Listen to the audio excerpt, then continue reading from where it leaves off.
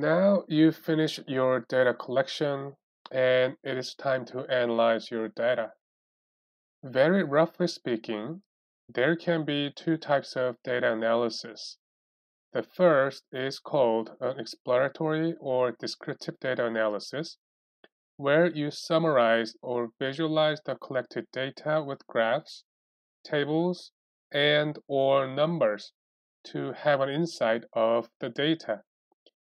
In this stage of data analysis, you want to look out if there is an emerging pattern from the data or to check if the data satisfy certain conditions for a further statistical test called a confirmatory or inferential analysis.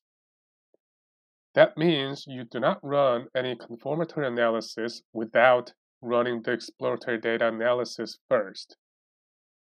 So if your study is descriptive in nature, then it's okay to run and report the exploratory data analysis only.